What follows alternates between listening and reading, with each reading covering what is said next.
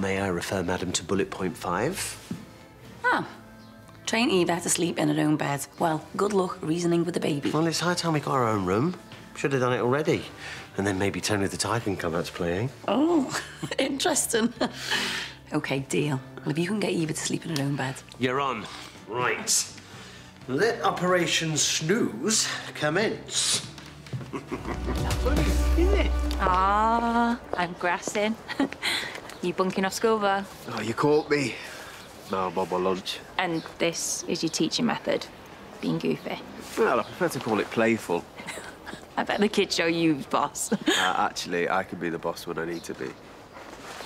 But to be honest, between me and you, I prefer being goofy. It's more fun, isn't it? Ah, you see, that's a big secret. What am I going to get for keeping it?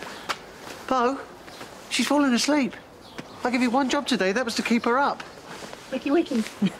Are you two trying to sabotage my night in with Diane, or what? Tone, I didn't know, did I? Yeah, well, you can both make it up to me by keeping her awake till tea time. Want me as well? Yes, Maxine. Teamwork makes the dream work. Move your feet. Do you feel the energy? 3, 2, 1, go! Good girl. Do you want to go on the swings? Okay. Yeah, go on then. You can go on the swings. What's she doing? Well, she's still awake, isn't she? You're amazing. I mean, thank you so much for looking after Eva while I went to school.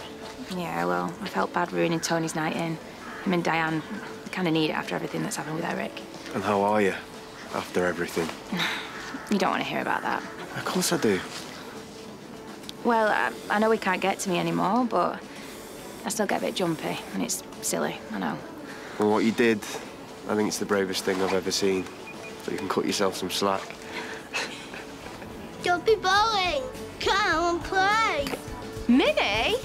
Who are you calling boring?